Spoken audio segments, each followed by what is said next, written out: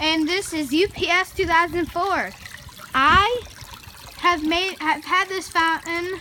I made it myself with three plant vases or bowls. See how I made it? I even touched everything.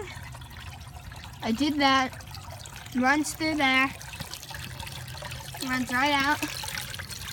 It goes right into the bowl. I have a pump located. The plug-in timer. Use the little sprit thing. Timer. Let's watch the fountain I made myself. You could make a fountain too, but it is a lot of work to figure out and get it pumped. Pumps sometimes don't work as good as they should. Well, this one adjusts to 110 to 210. Right now it's currently on 210.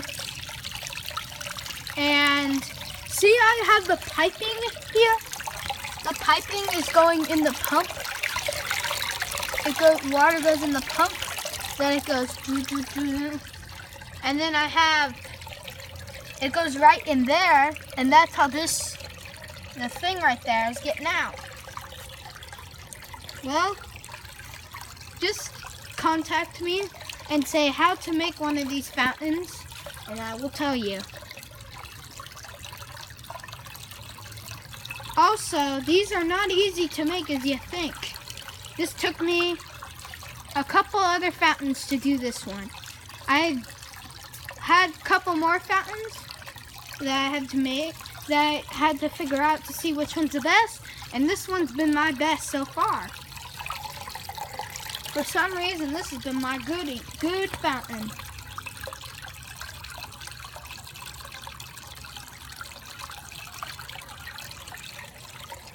I need to clean it too. No leaking at all. If you look, there is bricks I have holding on it.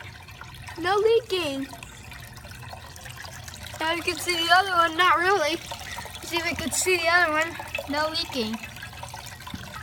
Just fountain.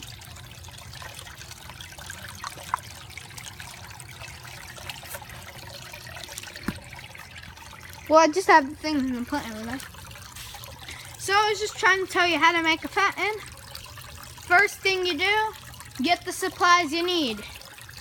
Second thing you do, get the kind of pump you need for the fountain.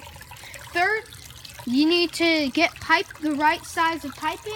Fourth, you need to adjust it. Fifth, you need a timer. Unless you don't want a timer, you may not want 5. And number 6, plug it in and enjoy it. If this doesn't work, just contact me at UPS 2004. Thank you for watching my video, and please subscribe to UPS 2004. I'm UPS 2004.